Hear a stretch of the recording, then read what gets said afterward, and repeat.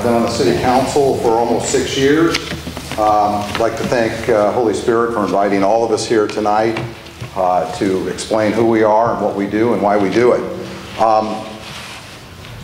I've been a resident of the East Side for 54 years. Grew up south end of Bridle Trails. I'd say I know the area pretty well.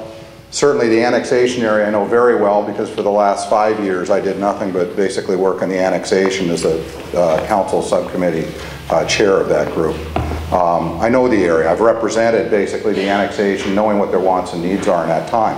Civil discourse is something that's very important to me. I've got a degree in speech communications from the University of Washington with an emphasis on small group decision making, and I've used it throughout my business career. I'm a real estate builder and developer, have been for the last 30-some years. I also have a background in international transportation. I've had to get along with everyone from longshoremen to the top of the management.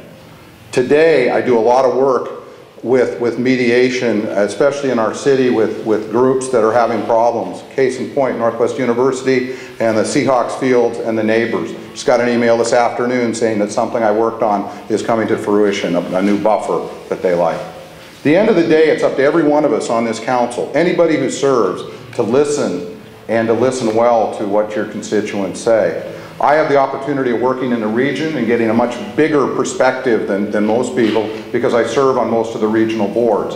Everything from jails to growth management, regional transit committee, to the executive board of the Puget Sound Regional Council that funnels back the money to us that we pay to the federal government.